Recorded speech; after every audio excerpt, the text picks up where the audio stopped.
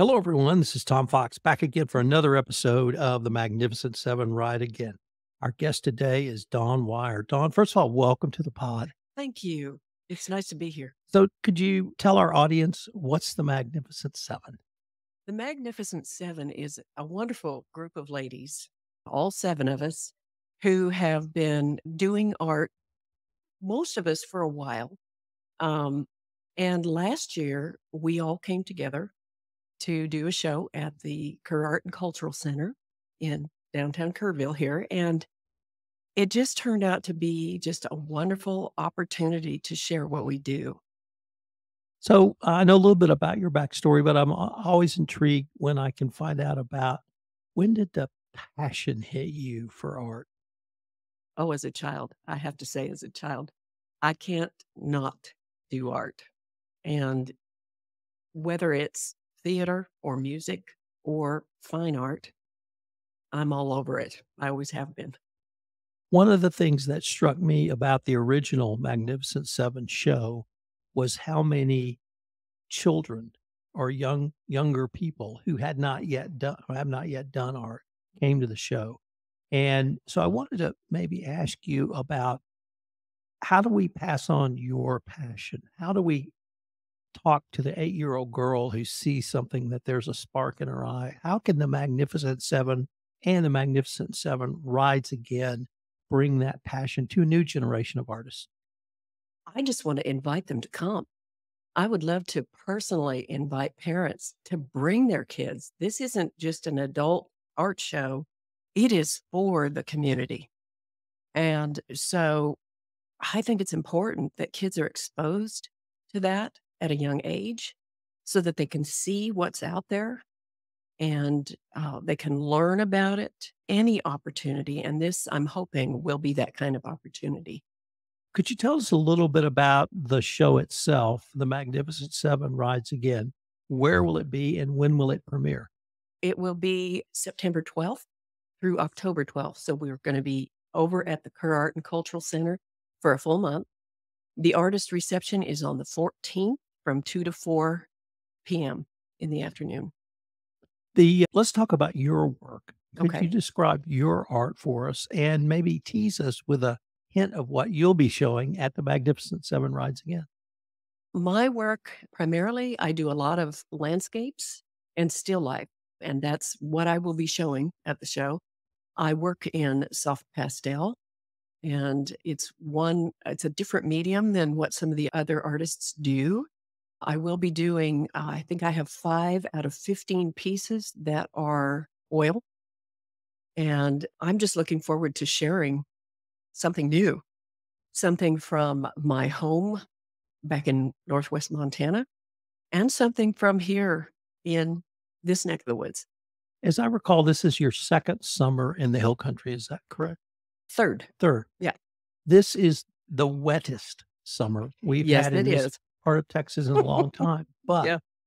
and I will also add that you women have spoiled me because now when I look at the landscape, all I see is the multitude of greens Mhm. and the various shades of green. Is having that type of green literally in July and August something that you draw inspiration from even today? Oh, yeah. Uh, People don't realize just how much color is out there. Unless we learn about that, it's hard to see it. But someone who's learning to paint begins to see those colors, multiple shades of green. There's a reason the expression purple mountain majesty is there because there are purples and greens and blues. And it's, we all appreciate a skyscape for a sunrise or a sunset, but that's not where all the color is always. It can be in the rest of the landscape as well. What do you hope to accomplish from the second show, The Magnificent Seven Rides Again? It's interesting that you were talking about children earlier because I love to work with kids. When I was working at our little bookstore back in Montana, I actually had a group of kids that came in after school and we did art and we did little art shows. And I'm hoping that parents, like I said, will come in to do that, to introduce their children.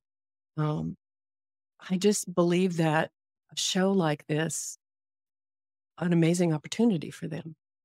So what would you tell that 8-year-old girl who you see looking at your paintings with eyes wider than perhaps the other guests or the other folks looking? What do you tell that girl or boy? First of all, I ask them what they see. What are you looking at? What interests you about that piece of art? And if they're interested in doing art, then I can go ahead and ask them, why is it that you want to do that? What is it you want to learn about that?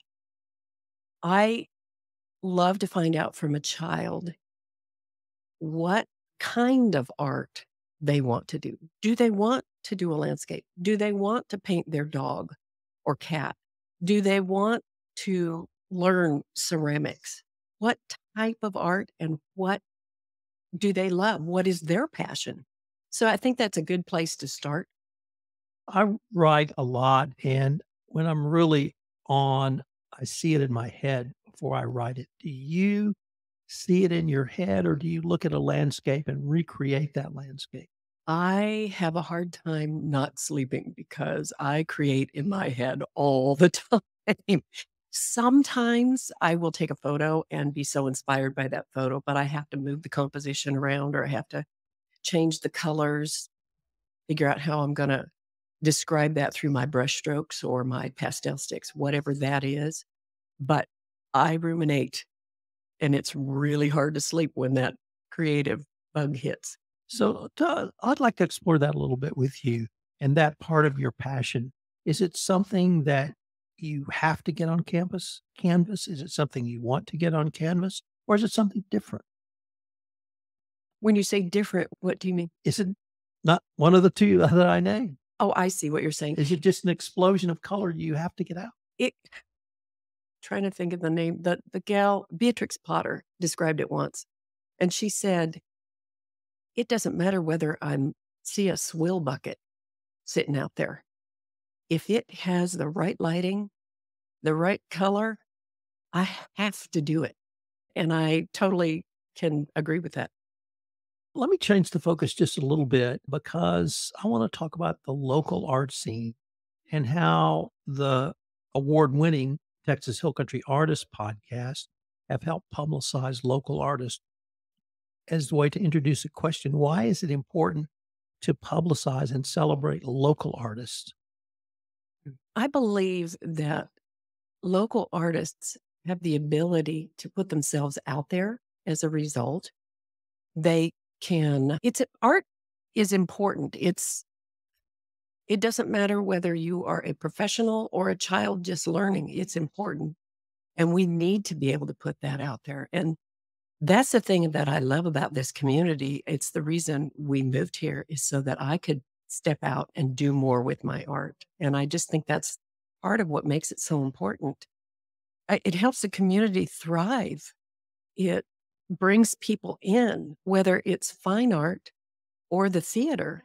It's gonna help develop that community. It's gonna bring in people booking rooms in hotels. It's gonna have people paying for gas to come see a show. It's so much more than just coming to see a show. It's good for the community. It's very good for the community.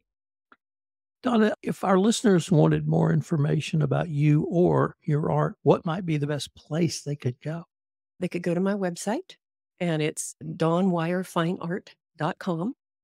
They can sign up with their email address, and I promise I won't inundate anyone with lots of emails or anything. But anytime I post something new, they can see firsthand what that is. Donna, I'm greatly looking forward to the Magnificent Seven rides again. Thank you so much for taking the time to visit with me today. Thank you. I really appreciate it.